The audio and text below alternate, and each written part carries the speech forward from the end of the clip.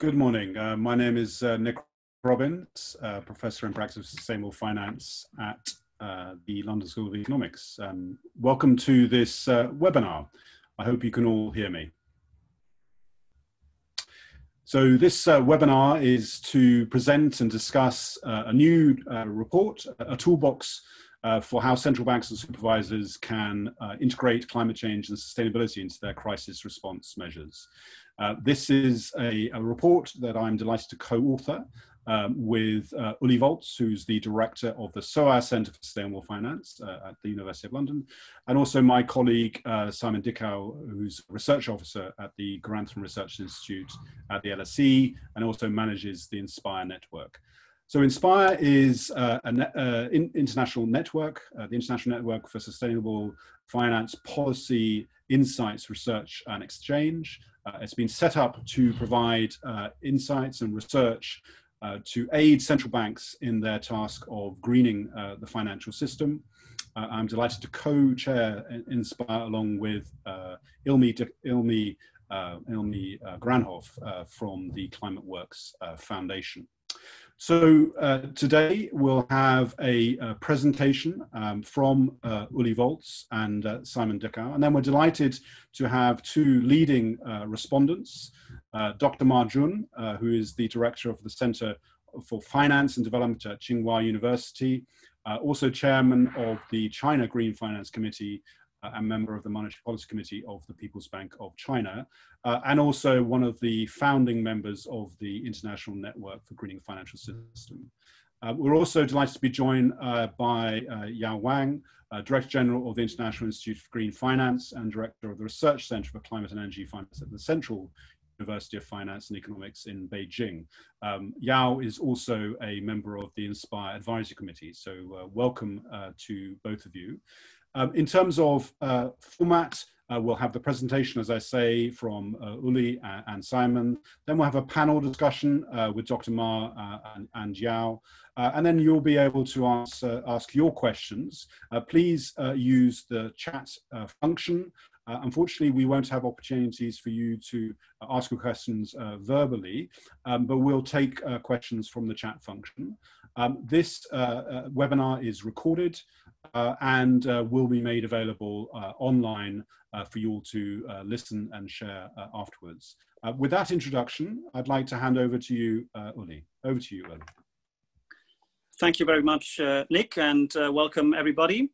So just to mention that this webinar is part of a research project on sustainable crisis responses of central banks and financial supervisors, which is kindly supported by the Inspire network.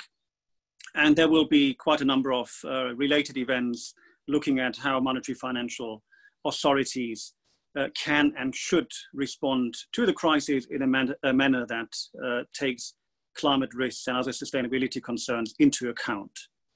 Next one, please. So Simon and I will briefly go through our new publication, the Inspire Toolbox for Sustainable Crisis Response Measures. Next one. Central banks, again, are playing a very central role in the crisis response. And it's important that the policies that are adopted during the crisis will take into account longer term goals, specifically climate and sustainability goals. And the policies that are currently being adopted, even though they're geared towards short-term pressures, will have, in many cases, profound implications for long-term outcomes. And these need to be taken into account. Next one, please. There are broadly four reasons why central banks and supervisors should incorporate climate and sustainability factors into their crisis responses. First, central banks should take care that they won't be loading up climate risk in their own balance sheets.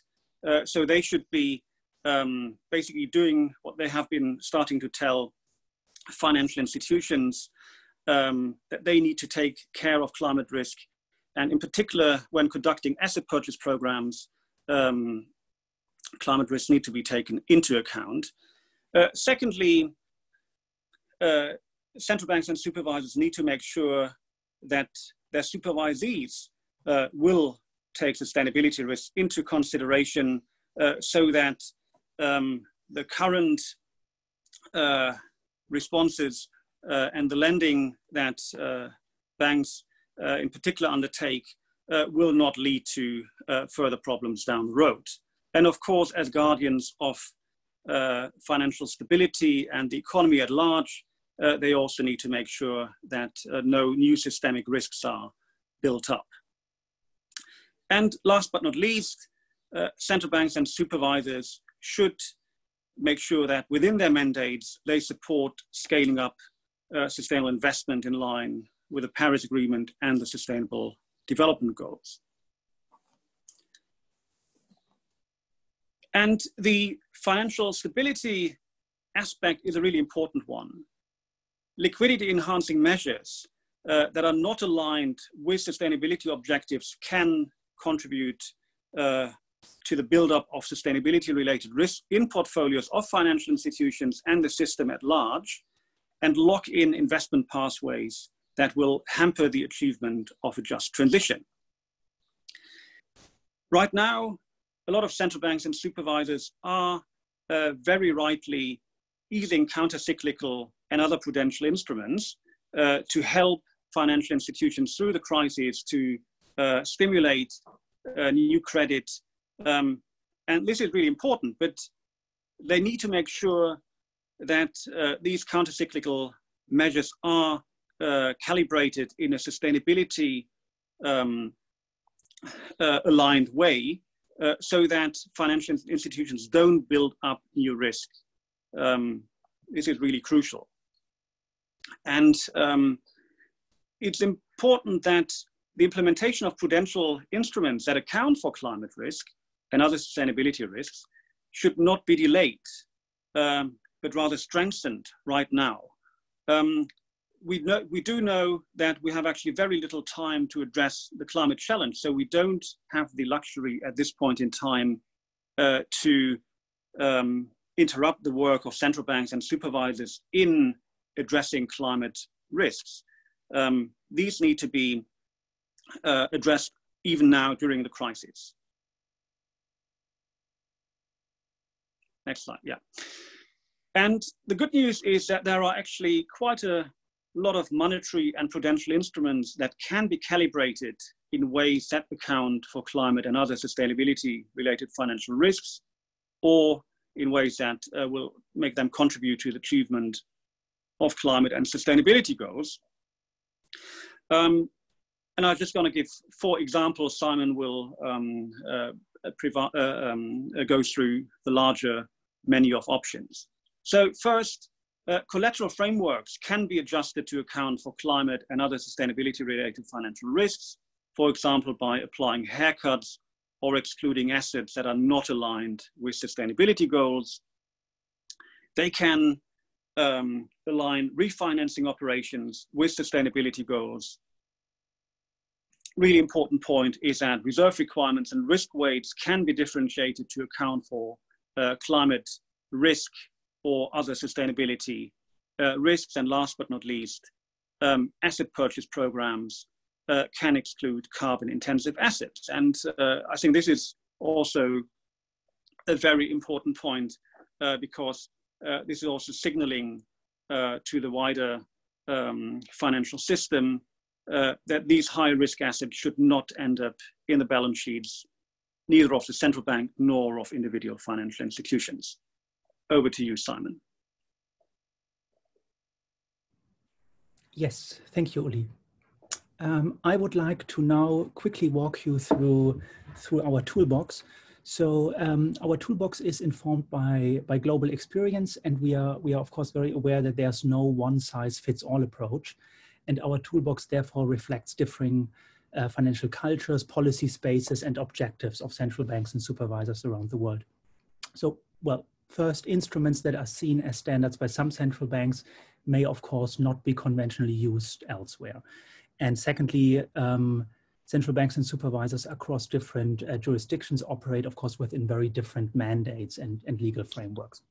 So therefore, this is a toolbox that includes a lot of measures, but we don't have a one-size-fits-all approach here.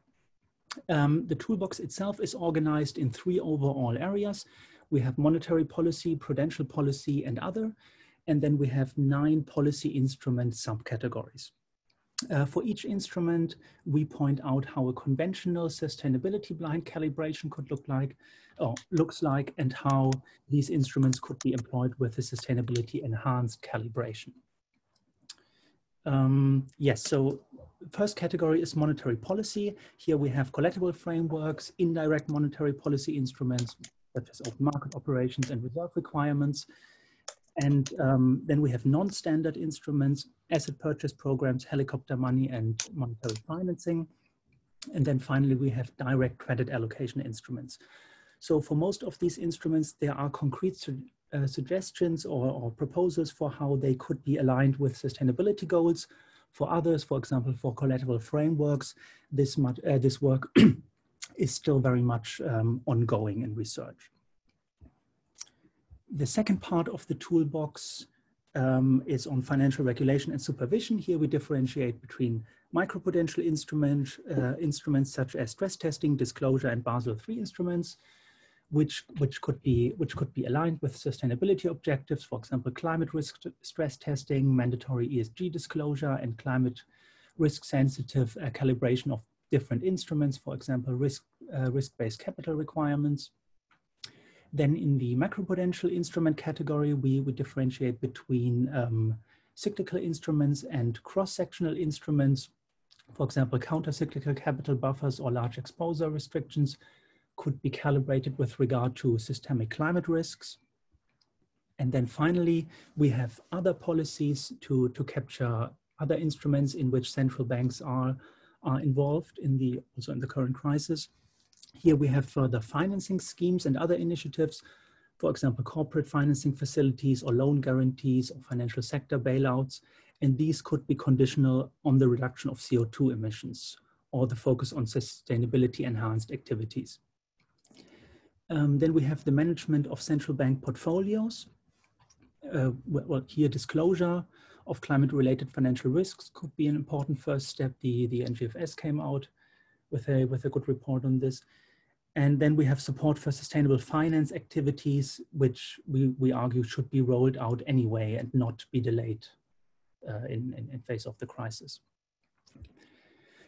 Then we, now the emerging evidence space. So to test our classification and toolbox empirically, we looked at all currently used crisis response measures implemented by banks and supervisors in countries with at least one NGFS member. So we looked at the NGFS set of countries, basically. And yes, the investigation is based on the IMF's policy tracker. We looked at around 60 countries, and an interesting finding is that most, if not all, instruments that we propose in our toolbox are currently used, but not with a sustainability enhanced calibration.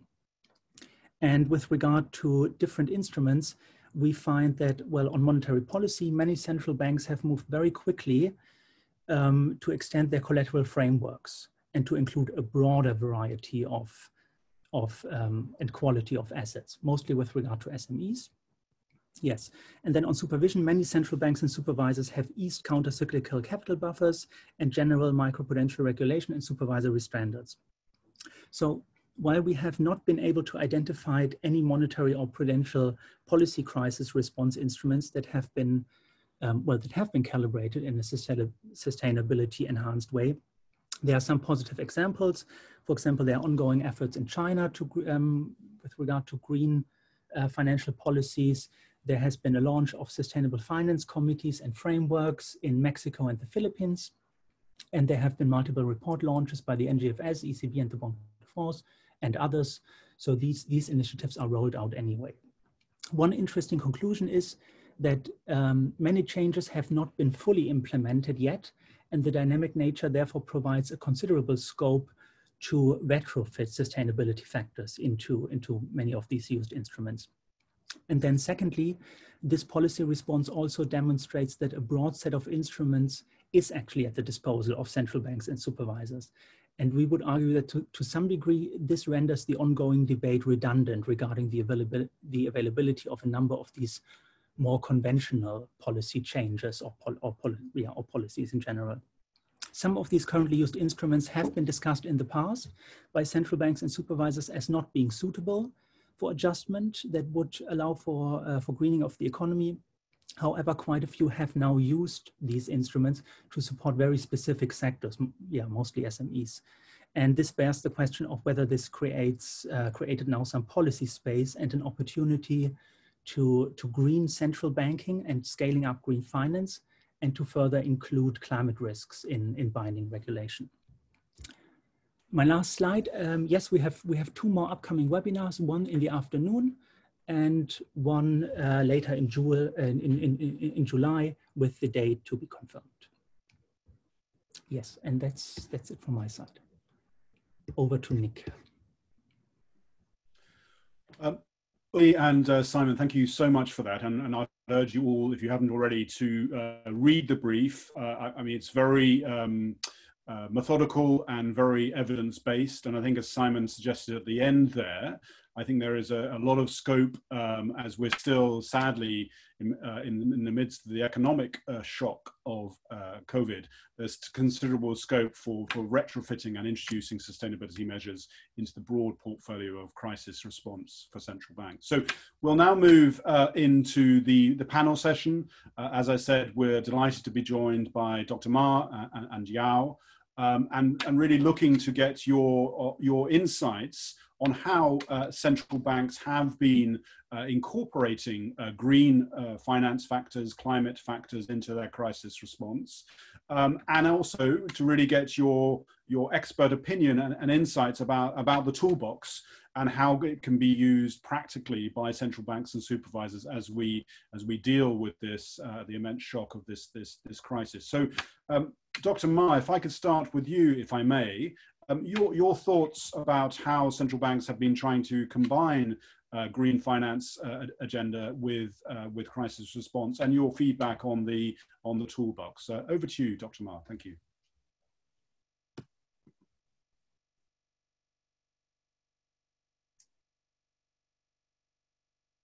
Thank you very much, Nick. Can you hear me? We can, very, very loud and clear. Thank you. Now, thanks for the very impressive report with so many tools, some of which are not expected by myself, even though I worked in the central bank before.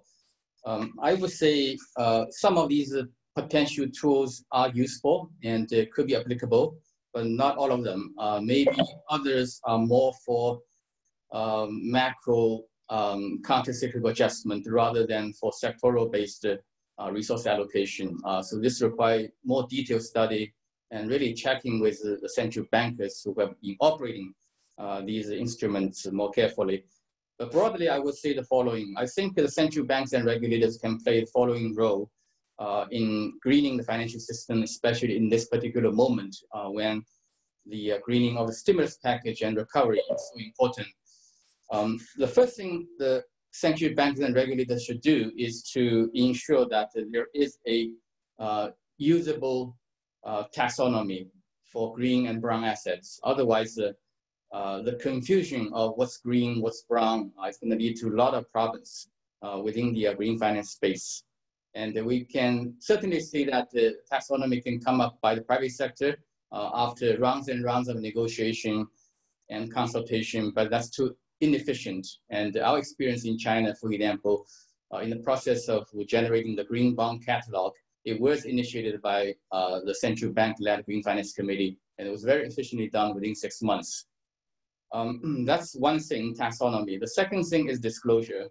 The requirement for disclosure vary across different regions and different markets. For those markets that do not have semi-compulsory or compulsory requirements for disclosure, I think has been ineffective in delivering the right numbers for the market to assess what's green, what's brown in the investment portfolio. So we really need to move towards something with more compulsory elements of disclosure requirements. That's what's going to happen in China. By end of this year, I'm expecting regulators to come up with a mandatory requirement for environmental information disclosure for all listed companies and all bond issuers. This will substantially improve the quality and availability of environmental climate data for investors to consider as part of their investment process. Again, this cannot be done on a voluntary basis. Once it's compulsory, it has to come from the regulator. The disclosure should be imposed, the requirement should be imposed not only on corporates, but also on financial institutions. That's why the central banks and the banking regulator, insurance regulator, security regulator will play a role because these institutions are regulated by the financial regulators. And over time, I would expect the central bank and other financial regulators to require disclosure of climate and environment-related information by banks, asset managers, and the insurance company. Although it's not a sort of a once-for-all requirement, it will be a very gradual process because the capacity for disclosing, calculating, indicators and carbon-related information are quite complex.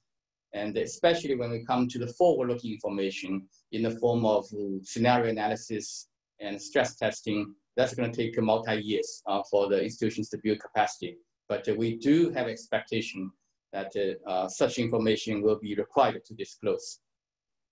The third thing that regulators should do is to put in some incentives. I think the reporter was very correct in pointing out some incentive that's in place already. For example, in China, the central bank has introduced this green re-lending facility, which is an incentive. Essentially, the banks, if they have green assets on the balance sheet, for example, green loans and green bonds, they can use such green assets as collateral to come to the central bank and borrow cheap money. That's one incentive which we put in place already in China. And of course, it doesn't have to be financially regulated. A lot of incentive can be done by the fiscal authority at the central and local level. And in China, most incentive, in fact, are provided by local governments. A lot of local governments are providing subsidies for interest payments, guarantees, or subsidized guarantees for green projects. So these fiscal incentives are combined with the monetary and the regulatory incentive, which produce good results. The next thing which was mentioned in the report, and I fully support, is the central banks and the other government-owned entities should green their portfolio.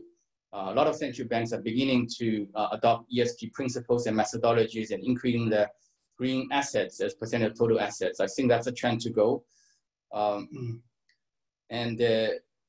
last thing I'd like to mention as a role of central bank and regulator is the facilitation of market development. Because a lot of products require the regulator to help in terms of defining the products, regulating the disclosure of the products, and facilitating the verification process of the products, and providing information channels to connect to the investors and the product builders. So these things can be done certainly by the private sector in some countries, but at least in our case, in China and many other developing countries, I think regulator can play a very important role in speeding up the process of market development. Back to you, Nick.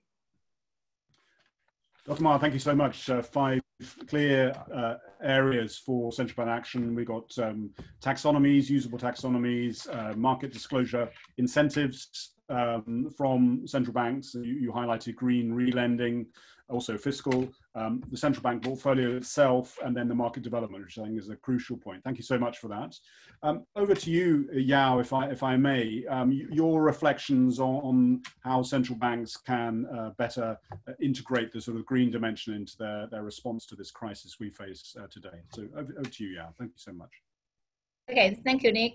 Good morning and good afternoon, everyone. I have learned a lot from listening to Woolley and Simon's introduction of their report and Dr. Ma's speaking. I think this report on sustainable crisis response is a very timely one. It summarizes at first hand how central banks and financial regulators can promote sustainable development while responding to the crisis, and how the win-win situation can be achieved. I think the report also summarized the policy tools already used by central banks and financial supervisors during the COVID, which is a rare and useful resource that can be an important reference for central bank practitioners and also researchers. And just now, Dr. Ma has given a statement of both a very good value. I very much agree with these points. I'm honored also to add some personal thinkings. First of all, how have central banks and supervisors addressed climate and other factors in the crisis so far? What I see is that now most central banks and supervisors are focusing on the traditional crisis response, particularly for small and medium-sized enterprises and for employment and growth. For example, in China, the central bank paid particular attention to targeted support for small and micro enterprises, taking out more than 1 trillion RMB refinancing and rediscount for them. I personally believe that these central bank's measures are in line with the UN SDGs goals. Recently, in my institute, working together with UNDP China office and other institutions, released the SDG finance taxonomy. According to this taxonomy, providing funds for public health, small business and employment are definitely in line with the SDG goals. As for the consideration of climate and environmental related factors during the crisis response, it appears that now most central banks haven't yet taken substantive actions. The reason I think is that historically climate change and environmental factors haven't been a part of central bank's policy framework. However, I think this gives the main significance of this report released today. I think most of you may know that the BIS launched a report, the Green SWOT report, in January this year, and they in the book they made the climate risks widely acknowledged. I hope that the report released today will become also a similar success and become a basis for central banks' substantive launch of sustainable crisis response. In terms of the analysis of the report itself, the policy tools have been summarized comprehensively. Maybe based on the further research, the report could clarify the countries where different policy tools can be applied suitably, and which tools may work well or poorly in certain scenarios. I hope if any central bank implements these policies in the future, it can contribute relevant experience to the authors of this report. Meanwhile, these reports focus mainly on central banks' policies. I think can extend it with policies for other financial regulators in the future. For example, in China, the Banking and Insurance Regulatory Commission has also issued a series of credit policies. And I think that can also be included in the reports. In terms of policy practice, I think now all of the policy tools presented in the report are possible options. However, in considering the context of the ongoing pandemic and the possible second wave, and taking into account the specific characteristics of each tool, my opinion is that the application of the policy tools should be sequential. So this is in fact my view on maybe how next step of the central banks. I think that the implementation of this so-called green central bank policies should be prioritized. So I totally agree with just Dr. Ma said, to be very specific, first, it is important to prepare for the implementation of green regulation. So this is mainly to identify the greenness of projects by taxonomy, which has been developed well in Europe and China, and just Dr. Ma mentioned. And I know that China's Banking and Insurance Regulatory Commission also released now the new green finance guidelines to the commercial bank now. And second, with the ability to identify, central banks should prioritize the inclusion of green factors into policies already in place during the crisis response.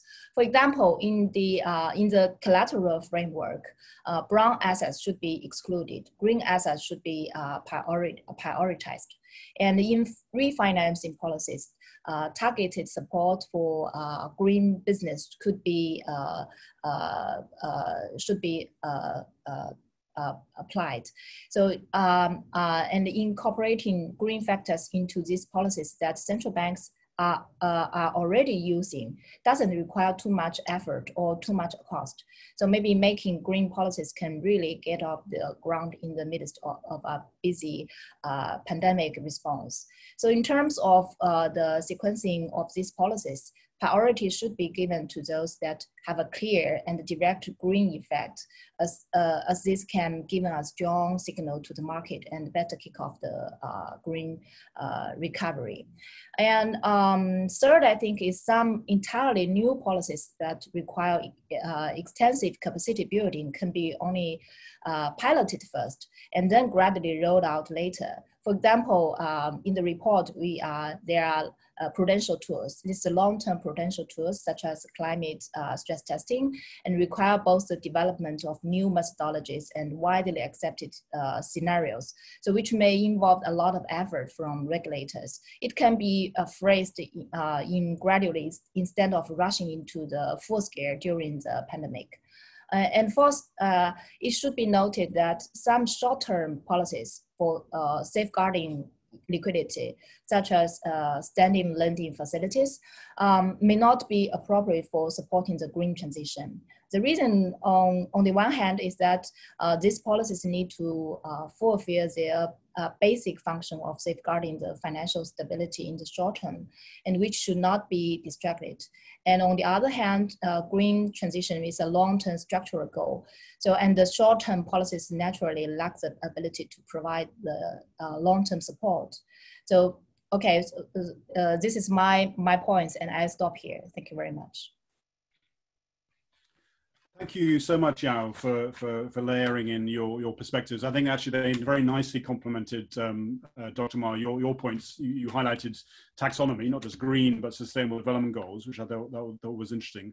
And it was very good, I think, that you highlighted, I think, a question for the further development of this toolbox, which is actually which tools are most appropriate in different circumstances. I mean, central banks, regulators, supervisors have quite different mandates and different financial cultures in different countries. I think that was very helpful. And then I like the way you talked about particular instruments which we can use now in the sequencing aspects, maybe refinancing, adjusting collateral, and then some of those longer term issues as well. So I'd like now to open up to a panel discussion. So Dr. Ma, if you can open up your video, if that's possible. And I'd like to bring back Uli Volz and Simon Dickau as well.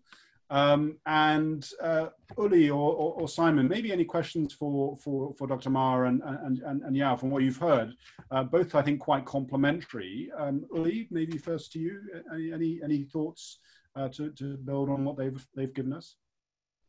Yeah, it was a pleasure. Thanks so much to both Ma Jun and Wang Yao. It's been really great to listen to your thoughts. So I'd be interested in hearing your views on dynamics across the Asia region. You're interacting a lot with central bank supervisors, not only in China, but also across the region. The conversations that you've been having with colleagues in these institutions, how do you sense the appreciation of the need to maybe not implement the entire toolbox in one go, but to take some of these supposed measures into serious consideration and implement them? Thank you. Maybe Simon, if you wanted to add in your question as well, or have you any thoughts on that? Yes. Yeah, I have a specific question with regard to monetary policy in China and the inclusion of sustainability criteria. Dr. Majun, you already mentioned targeted refinancing lines, and I also saw that the PBOC used window guidance as a crisis response tool, at least at the end of last year. Do you see policy space to further green any specific elements of the PBOC's monetary policy framework? Are there other instruments that you would consider useful to green? Okay, so Dr. Ma, maybe if you want to answer those, the regional dimension, and then quite specifically on China and monetary policy from Simon. Over to you. Thank you. Right. On the regional aspect, I think the most discussed topic is disclosure requirements, not only in China, but also in the region, for example, by Hong Kong and Singaporean monetary authority, as well as their other financial regulators. I think many of these regulators view disclosure as the very important and probably single most important driver for greening financial sector activities. It does have that role because once you require transparency on the activities, the greenness, it will change a lot of people's behavior, a lot of institutions' behavior in the chain.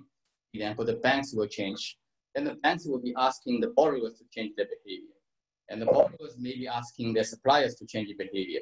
So this disclosure thing has a very significant chain effect in changing the entire production, supply, investment chains.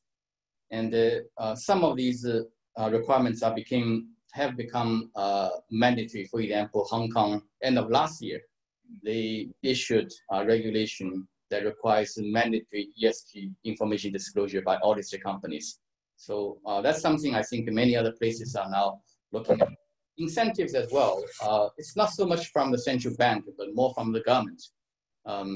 Quite a few governments, they offered incentive, for example, for green bond issuance, not only for subsidizing the verification cost, but also for giving one-off grant for those coming to the market to issue green bonds. These are the things which I see as outstanding actions by governments and regulators in the region. But I have not seen much on the tools that you guys were mentioning. For example, risk weights, for example, collateral, and I'm not even mentioning countercyclical buffer. I think these things are still quite distant in the mindset of a lot of central bank regulators in the region. Now back to what the Chinese central bank can do. I think now some of the relending actions can be more widely adopted. The relending facility for green was announced in 2017, but not every place had enough dissemination of the availability of the facility. That's one area I've been stressing. So you have a tool, you have an incentive, but making sure that everybody knows, those green investors actually knows about this incentive and how to use the incentive is very important. Sometimes even more important than the incentive itself. That's one area for further work, which requires the local branches of the central bank to disseminate information and also require demonstration projects to be done. Certain commercial banks financing a whole bunch of green projects used this facility, and they should then put out a report on how this facility was used by this particular case and letting the entire market know. That's one area of further work. And the other thing I've been proposing, and I think there's still a lot of scope for further discussion and the refinement of the idea, which is the risk weights adjustment. I noted that the French bank, which is Natixis, has introduced by itself an adjustment to the risk weights, raising the risk weights for brown and reducing risk weights for green, which makes it technically possible for many other countries to do it and for the financial regulators and central bank to consider. So this is an area we are discussing now in China as a potential option. Thank you so much, Dr. Ma. Maybe, Yao, your perspective on this sort of regional point, and also the question of maybe particular tools in China. One interesting question from the floor from Dr. Arindam Sakar, particularly thinking about your thoughts, if there are any about developing countries in the region. Dr. Sakar mentions Bangladesh, India, and Pakistan, where obviously issues of basic access to credit is often of most immediate importance to them, let's say, green finance concerns. So over to you, Yao, if I may. Thank you. Okay, I think in response to the unprecedented crisis of COVID, central banks now they have actually been overburdened. Not only do they have to face the short-term liquidity shortage and insufficient demand problems of traditional crisis, but they also have to face new problems such as lack of repayment capacity of firms in the long run and the unexpected decline in supply capacity and maybe second wave outbreaks and so on. So this has already overburdened the central banks. Of course, this doesn't mean that the central banks should forget about sustainable development and allow carbon emissions to gradually return to or even exceed pre-crisis levels, which may bring new risks. I think there is a consensus among all of us here today that we should seize the opportunity of recovery to promote sustainable development. So that's why, so my suggestion that we should prioritize the inclusion of green factors into policies already in place during the crisis response, just I mentioned. So also in the report, already listed the collateral framework and the refinancing policies. If we integrate green factors into these policies already exist, I think it is more easier for other countries. And in China, actually, China already issued People's Bank of China and also CBIRC. They issued some measures, and including to increase the support of aggregate monetary and credit policies, and also guided the reduction of lending rates, and also optimize the credit investment structure, and also the strengthen policy coordination and the linkage with financial policies, with other industry policies, fiscal policies. So I think this is all just like a package, but we should figure out what maybe in different countries there's conditions are different, so we can choose what kind of policies should be prioritized in one country. And China, I think, based on experience, the special incorporation of green factors still require a high level of awareness among central bankers, and also coordination of various departments within the central bank. So this need a large number of well-documented evidence for the urgency of environmental and social risks, and also for the need to prevent them, and for the and also the relationship they call coherence of economic recovery and green transition. So this is exactly what now the NGFS and INSPIRE are currently doing, I think. Yeah.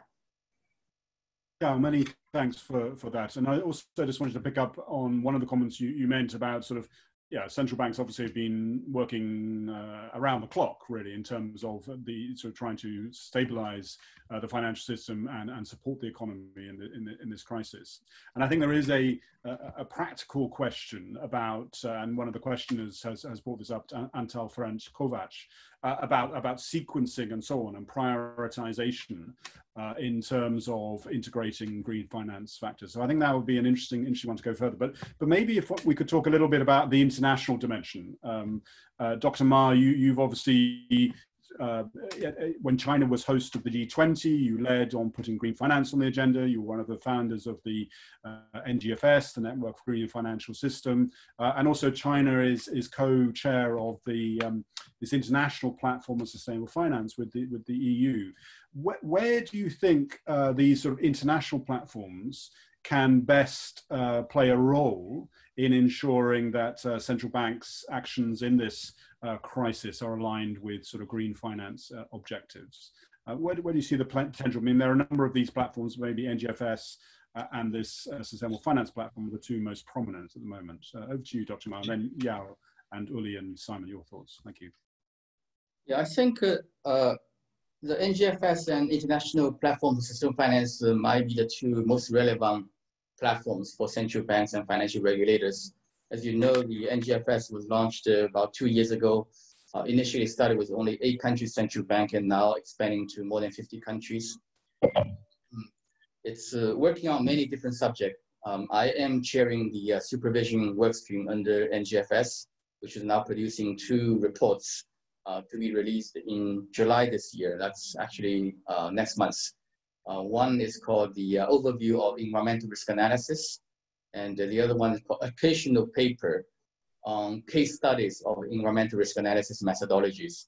The first one is the official NGFS report, which summarizes the existing methodologies in a non-technical way, especially on how to do scenario analysis and the stress testing, so that the financial institutions can make a forward-looking assessment on the financial risks arising from environmental and climate exposure.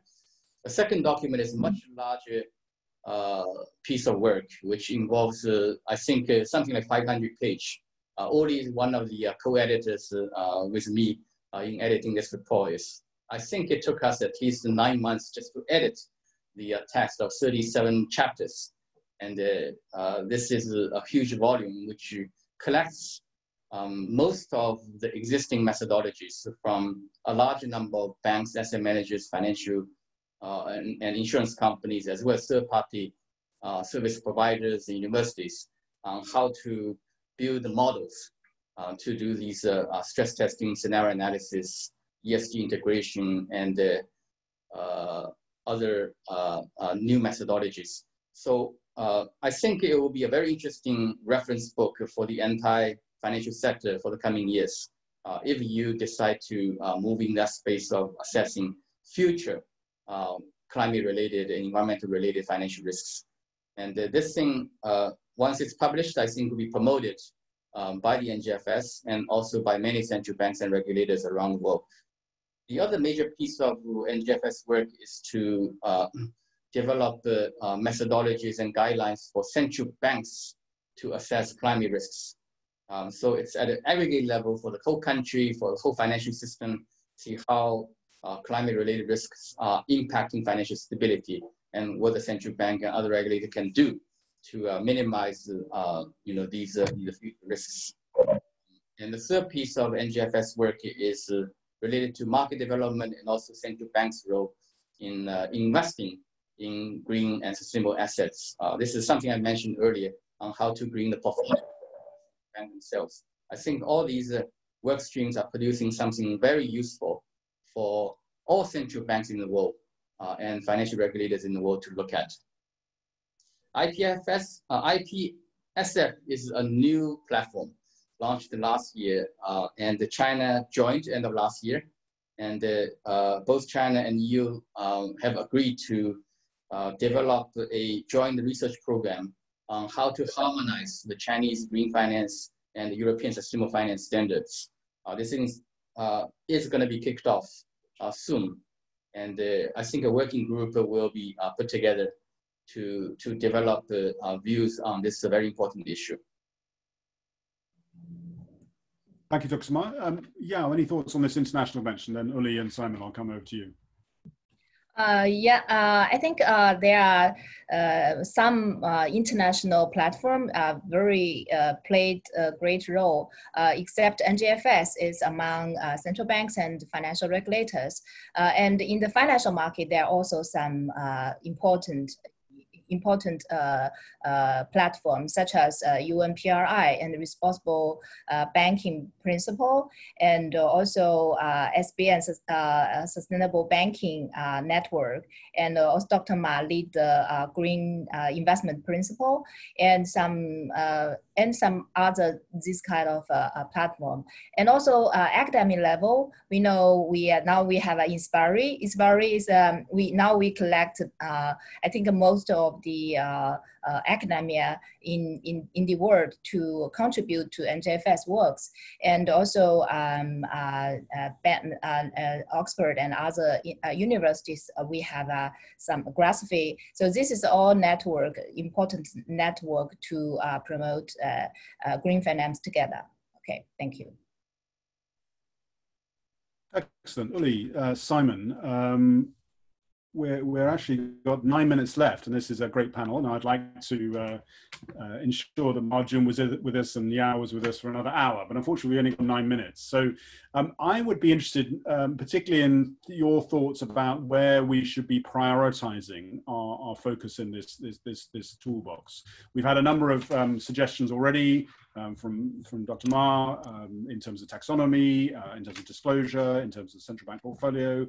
We've had other suggestions around refinancing and collateral frameworks and so on. But maybe your thoughts, and maybe I'll come back to you, Dr. Ma and Yao as well, sort of where do you think, given that we are in a crisis, where do you think which tools we should focus on, particularly in terms of maybe international cooperation to build that capacity to connect these two agendas of crisis response and green finance? Maybe first you, Uli, and then maybe Simon, then I'll come back to Dr. Ma and Yao. Thank you. I very much agree with the point that was made about the sequencing, and it's clear that we are right now in the midst of a very severe crisis situation, and that is also putting a lot of stress and possibly will be putting even more stress on financial institutions. So this may not be the moment to introduce broad sweeping new regulations and burdens on the financial sector. At the same time, as mentioned before, we don't have the time to wait another 5 years until we get serious about introducing all these prudential measures. So what I think what central banks and supervisors should be doing right now is send very clear signals to the financial sector, to the world, that they are very concerned about the buildup of climate risk and other sustainability risks. So I think what they all should be doing now is basically announce that there will be mandatory disclosure requirements, as Dr. Ma also highlighted. So they don't have to be brought in immediately, but the announcement effect that there will be disclosure requirements for environmental climate risk starting next year or so would be an important signaling effect. And then also very importantly, they should be all announcing their plans to implement climate stress testing. And again, this will not have an immediate effect on what's happening right now, but the signaling effect and the anticipatory effect should play an important role. And last but not least, I would like to emphasize that central banks that are engaging in quantitative easing policies and asset purchase programs in the corporate sector, and this now also involves an increasing number of emerging market central banks, they need to make sure that these asset purchase programs are in line with the Paris Agreement. So very close to us here in London, Frankfurt, and other places around the world, certainly also in DC, central banks ought to stop purchasing dirty assets, and this will also have important signaling effects for the rest of the financial sector. Thanks. I think almost as you were speaking, Charlene Watson also mentioned the Paris Agreement, and particularly the Article 21C, where governments and by extension central banks are required to make financial flows consistent with low carbon development and resilience. So I think a good link there. Thanks very much, Uli. Simon, your thoughts, and maybe we should be focusing our efforts, particularly in the next iteration of this toolbox. only very briefly, since Uli already mentioned a lot of very good points. So I think it will be an interesting challenge for international networks such as the NGFS to find suitable frameworks that don't just work for central banks and advanced economies, but that also work for emerging markets and developing economies. And I think it will be quite difficult to develop. I mean, this is also a challenge we faced in this toolbox, or something we found in our empirical analysis, that central banks are of course using very different tools.